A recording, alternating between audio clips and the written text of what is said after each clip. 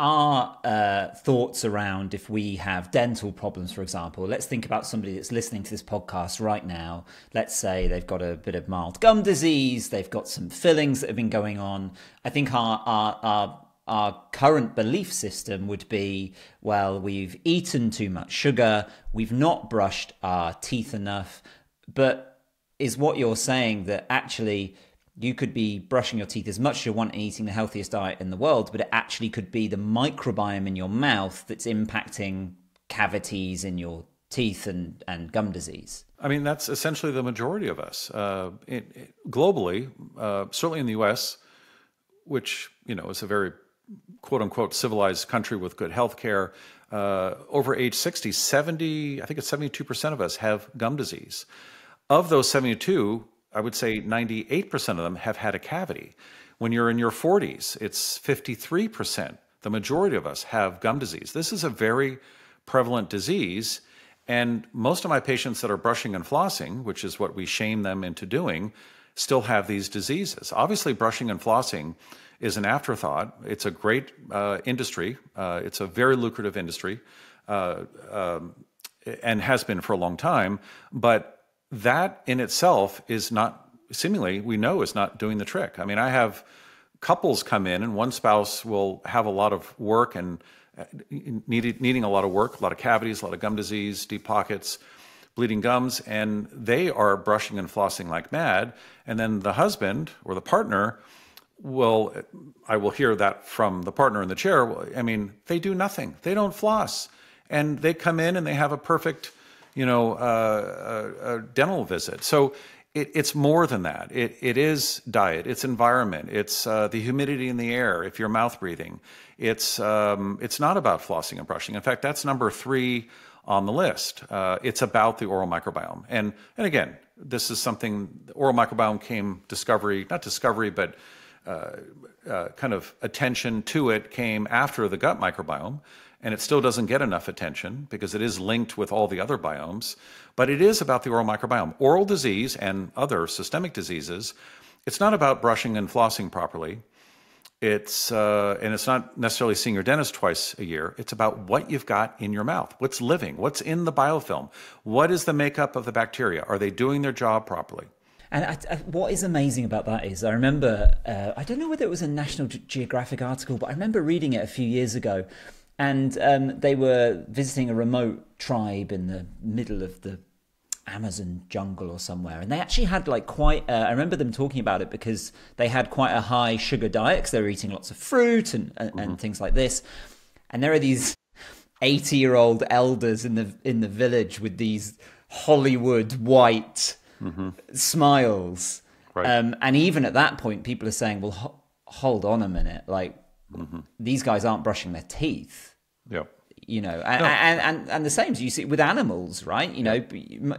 Wolves in the wild aren't gargling mouthwash before they howl at night, but clean white teeth. And that's fascinating to me. And I kind of wonder whether you're saying brushing is kind of like third down on the list, but let's take somebody, say you created like a probiotic formula, right?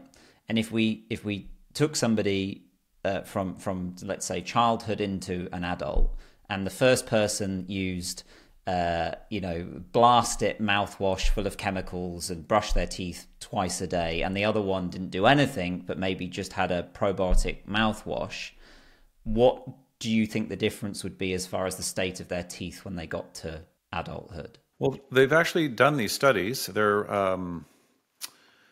concordant studies with twins. And, twins have the same, they're genetic copies of themselves, of each other.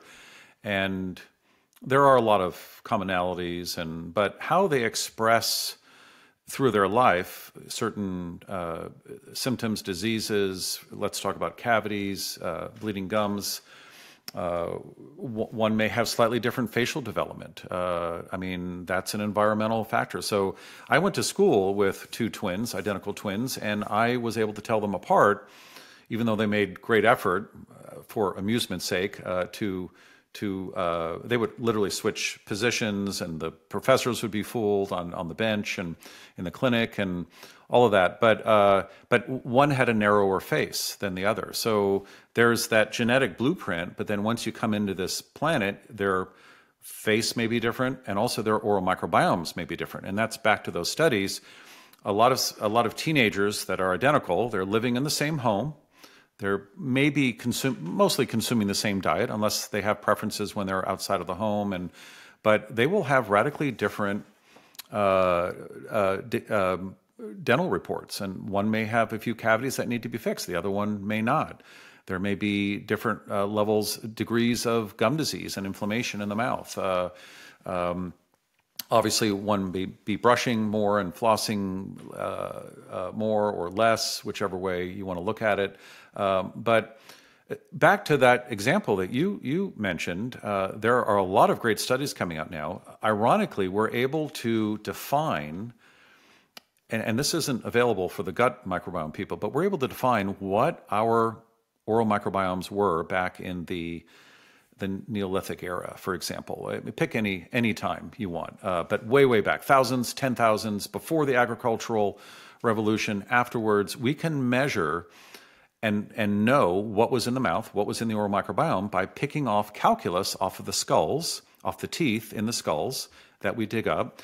And calculus, basically it's calcium, but in that calcium are these petrified bacteria. That's probably not the right word. And we can do a DNA analysis and know what that was. The scary part now is that we now know, based on analysis of the current oral microbiome compared to any of those dates back then, is that we've actually, not only has the oral microbiome changed dramatically,